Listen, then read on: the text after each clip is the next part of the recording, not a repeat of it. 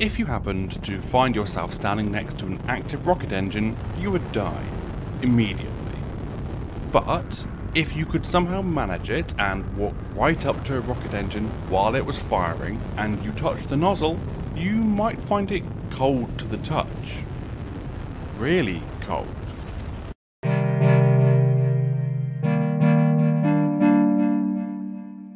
Most main rocket engines burn fuel and oxidizer to produce thrust.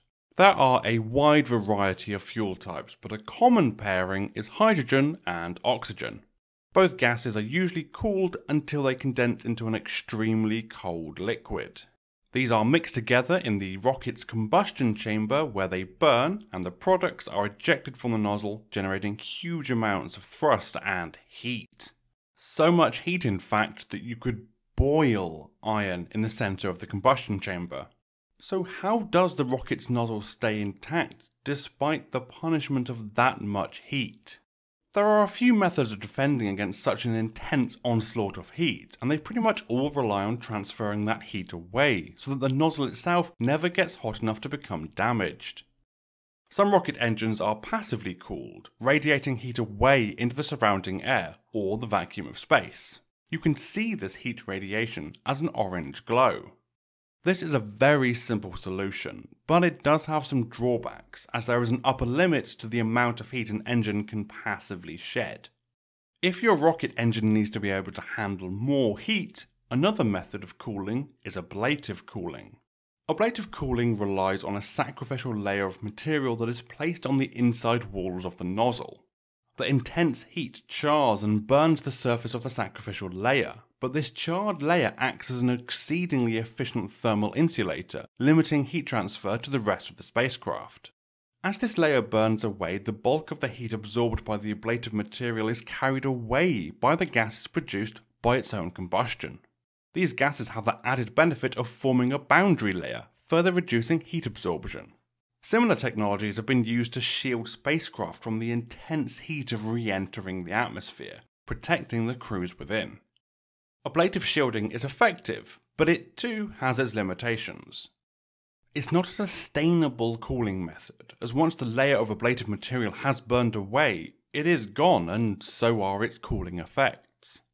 This limits the ability for reusing components, which is becoming more and more important in the modern space industry. None of the previous methods actually make the rocket nozzle cold, just less hot. The method that NASA's space shuttle and upcoming Space Launch System uses actually makes the nozzle cold. It's called regenerative cooling. At the start of the video, I mentioned how cryogenic propellants are popular in liquid-fueled rocket engines. This means that the rocket has on hand some very cold liquids. Hydrogen, for instance, is only liquid below -252 degrees C. This presents an opportunity. Before the liquid hydrogen is injected into the engine, it can be circulated through cooling channels within the walls of the rocket nozzle. Here it vaporizes as it absorbs heat before being fed into the combustion chamber, carrying that heat with it. This keeps the interior of the nozzle below the temperature where it would start to lose structural integrity, and, as a byproduct, makes the outside of the nozzle cool enough for ice to form. Ice on the outside of an active rocket engine. Amazing. Regenerative cooling is complicated. Extremely complicated. The engines that powered the shuttle and will power the SLS use a rocket nozzle made up of 1,080 metal tubes, all carefully welded together. But that complexity comes with some serious benefits. Regenerative cooling has an incredible capacity for heat dispersal and can be active for as long as there is fuel flowing. There are, however, risks associated with having unburnt fuel in such close proximity to rocket exhaust.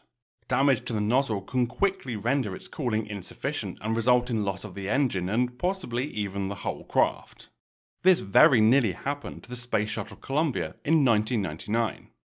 To allow for efficient combustion, hydrogen and oxygen must be injected into the combustion chamber in a very precise manner. To achieve this, the shuttle engine had over 500 individual injectors just for the oxygen alone. On occasion, one of these injectors would become damaged, but the engine can function with a few of these injectors out of action. To disable one of these injectors, a gold plug is forced into it, stopping the flow of oxygen. But on the launch of the shuttle in July of 1999, one of these gold plugs became dislodged and was fired out of the engine. As the plug was ejected from the engine, it tore into the wall of the rocket nozzle, rupturing some of the tubes carrying liquid hydrogen. Hydrogen began to leak into the rocket exhaust, which you can actually see in the footage of the launch. You would imagine the extra fuel in the rocket would cause severe problems, but it wasn't as big a disaster as you might think.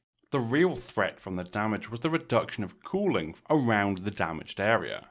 NASA had considered the possibility of damage occurring to the cooling pipes of the nozzle, and deemed that if 5 loops of the pipe were damaged, the nozzle would burn through, resulting in the loss of the engine and the likely loss of the entire spacecraft.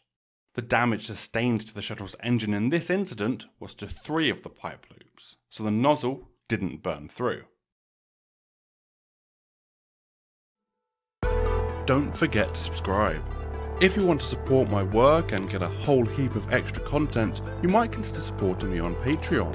You can find me at patreon.com/TheMediaWard. You might also like my podcast. You can find links to it down below or just search for the Media Ward podcast.